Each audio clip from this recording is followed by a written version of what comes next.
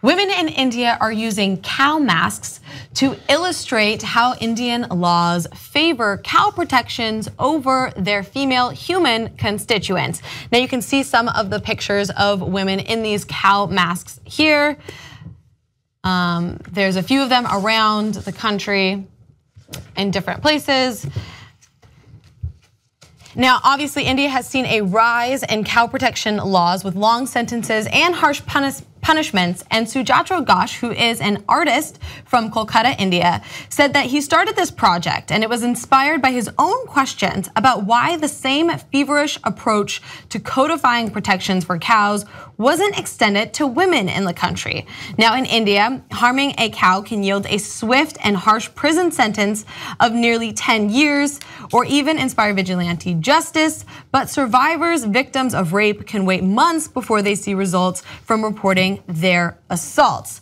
Now, in 2015, India's National Crime Records Bureau reported that there were at least 34,000 cases of rape reported around the country.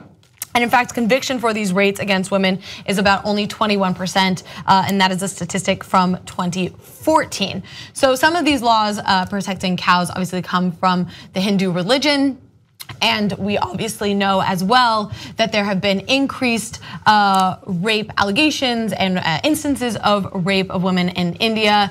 And a lot of the times the police, when women talk about their sexual assault, won't report that women are coming there. They won't believe the women. So obviously the number that I mentioned before, 34,000, is probably an underestimate and underreporting. But also there's a huge stigma around sexual assault in India, so it's further an underestimate. And still these cows are being protected more than their women, which is it's a great argument. It's a great depressing. rhetorical argument, well executed by the Instagram, the art that we're seeing. It's like you're protecting a cow more than you're protecting me, and I'm not against protecting cows. I'm all for protecting women just as much. And when you say that it's underreported, if not more.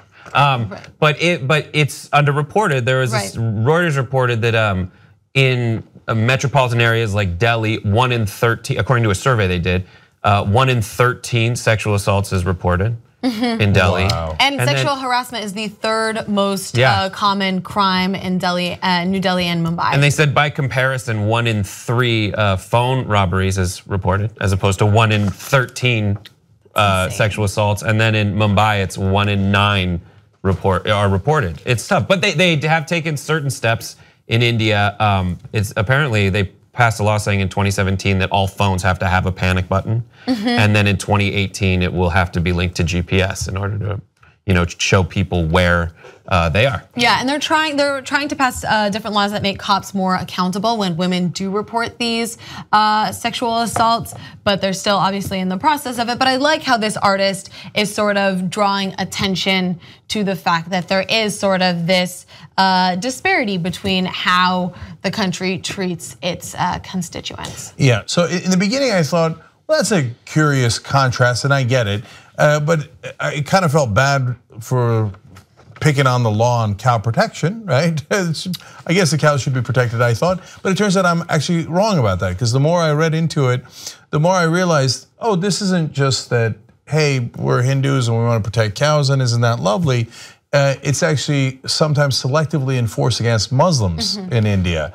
So, and the point I always make about religion is, you practice your religion, I don't.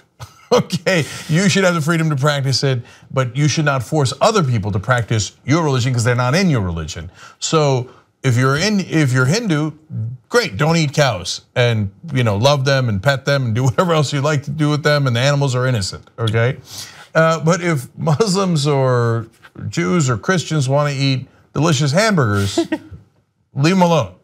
Right? So that law by itself, even though it sounds great, wasn't that good to begin with. And then when you do the contrast, and of course that's the whole point of the art. Jesus, we're not even sorry, Ganesh, we're not even whatever. We're not even protecting women as much as we're protecting cows. Then it's particularly troublesome. So great art, because great art makes you think, and it's got the whole country thinking. You don't like ads? I hear you, brother. You know how you can avoid ads for the Young Turks? Become a Young Turks member and get all the content ad-free. tytnetwork.com/join.